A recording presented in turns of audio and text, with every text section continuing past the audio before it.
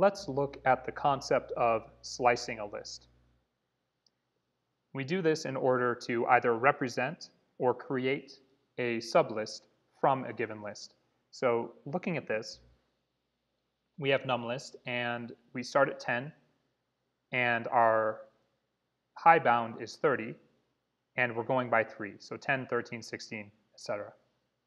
If we want to access a specific element here, we might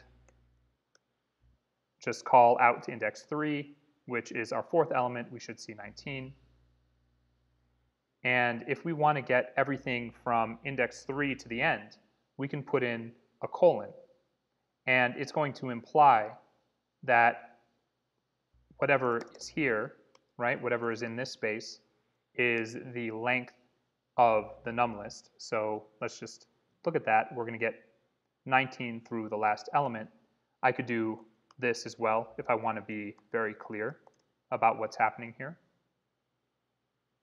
And we get the same thing. Now I can put an upper bound on this, and that's just going to be, well, let's put 5 in there. That gives us 19 and 22. So what we can see here is that 19 is our index 3, or our fourth element. And we can see that 22 is just before our index 5, right? So index 3, index 4, index 5. That's how we create a slice. Now, this is kind of cool. We can actually start from a negative value. So we can start 5 from the end and go to, let's say, 3 from the end.